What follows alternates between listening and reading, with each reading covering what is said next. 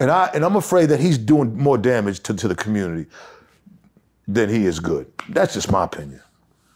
Well, you know, on this platform, we do fuck with Charleston White. He says that he just sits around and wait for people to come at him, and then he'll go at them. Who the fuck is he? See, it's again. He's put himself in a celebrity thing to where that he's making himself that he's relevant now because that's what he does. But his relevancy is only because he's disrespecting everybody.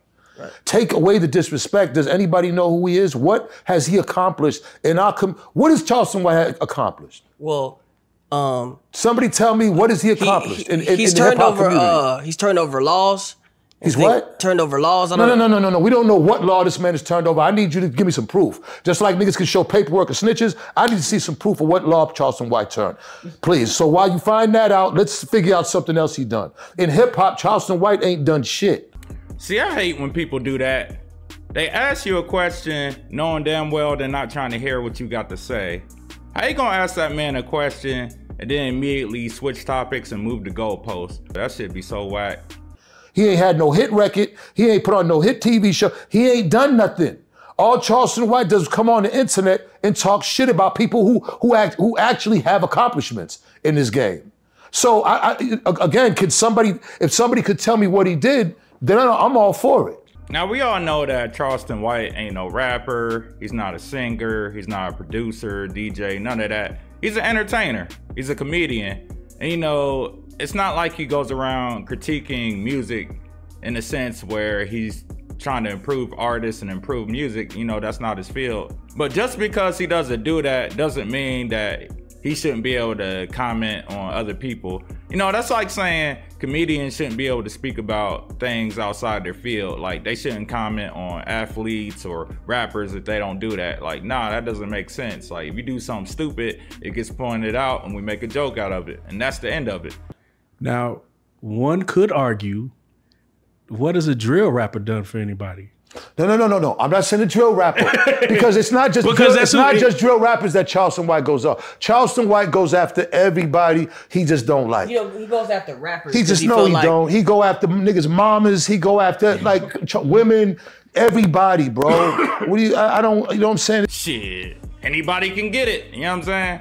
And what's the difference between him talking about somebody's mama and Benzino talking about Eminem's mom when y'all was rap beefing? Like, it's okay to do it if we're doing it in songs, but it's not okay if we're doing it in person.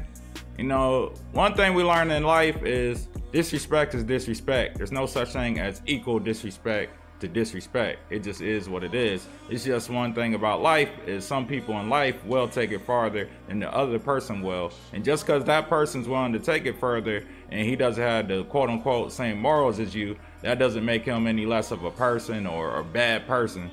And like, so I guess it's a different character because you meet Charleston White in person. He's a totally different person. No. I'm sure me and Charlie will get along in person because he'll be a man and I'm going to be a man. And we was born around the same time. I'm not with the troll and dumb shit.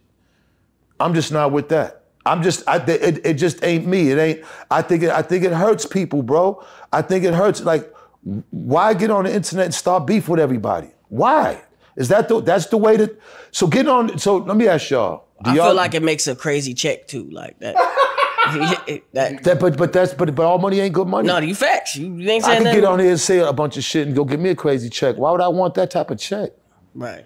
It's just people don't forget some of the horrible shit you say about dead people and people's mamas and you know what I'm saying. When you know what I mean. I don't know. That's just me, man. It's just me, man. Like I try to show love and I try to show respect because I want it. You know what I'm saying? Right. You know what I mean? I got kids. Why would I put my kids in danger? Thanks. Why would I be on the internet? Why would I put my kids in danger? I mean, don't get me wrong, shit happens and sometimes, but he makes a living off of this. And I just don't think, I mean, the shit that happened at the comedy show when they just, like, who wants to live like that? I gotta agree with Benzino on that. Yeah, nah, when people pass away, it ain't cool to, talk down on them and completely disrespect them.